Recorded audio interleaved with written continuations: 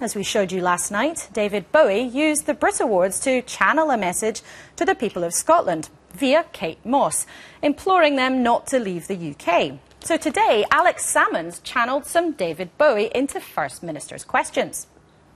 I'm sure the whole chamber will want to join me in congratulating Eve Muirhead in the rink on winning the bronze medal at the Winter Olympics. Perhaps that's a demonstration that we all can be heroes just for one day. So, how might the coolest rock unionist respond to that?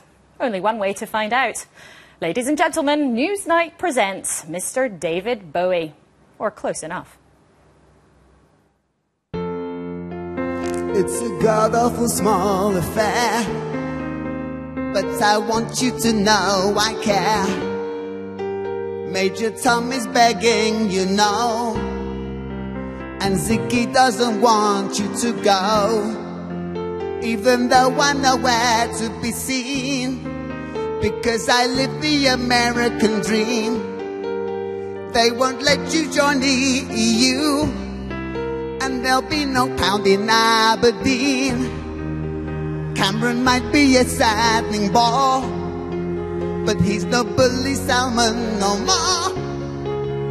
If we split, we'll look like such fools. So I ask you to stay with us, Scotland. Stick with us, I urge you. Oh man, I just don't want you to go. Better together, you know.